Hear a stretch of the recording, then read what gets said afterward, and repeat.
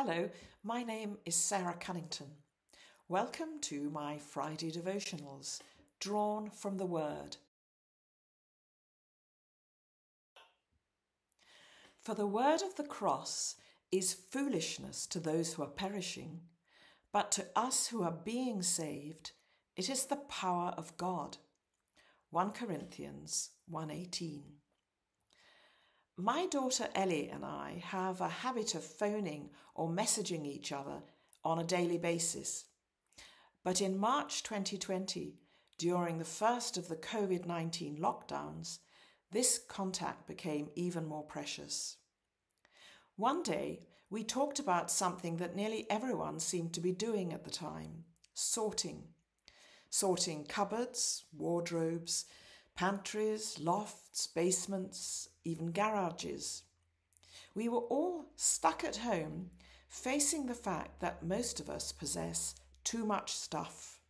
So when we ask ourselves whether we really need to keep this or that, very often the honest answer is no, it's got to go.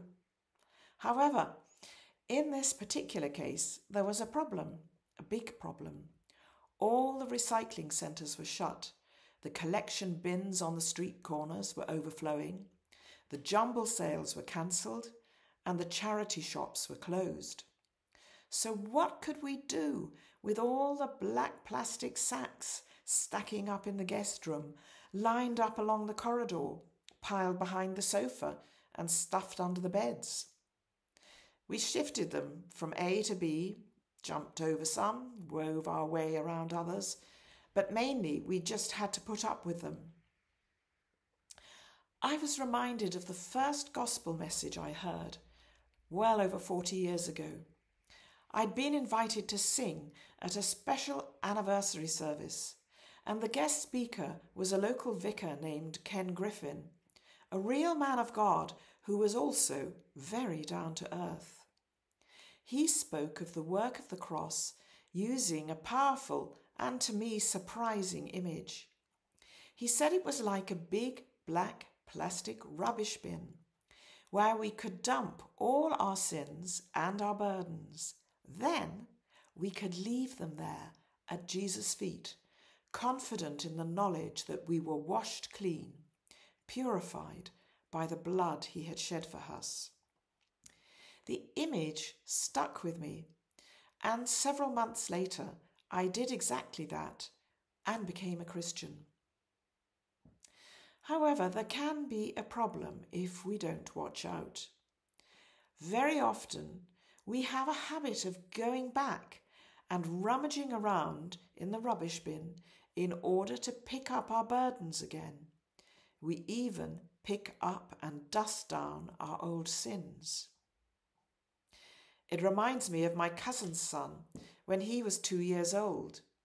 He drove his mother to distraction by his horrible habit of digging out old crusts of bread or banana skins from the bin in the kitchen, and then he'd munch on them. It almost makes me gag to think of it. Here's another nasty thought. However hard we might try to deal with sin ourselves, inevitably, our lives will end up looking like the inside of a hoarder's house.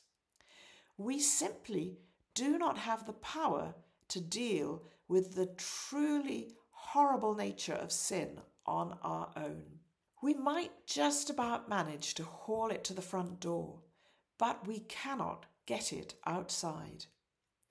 The only thing we can do is admit that we can do nothing, that we need help.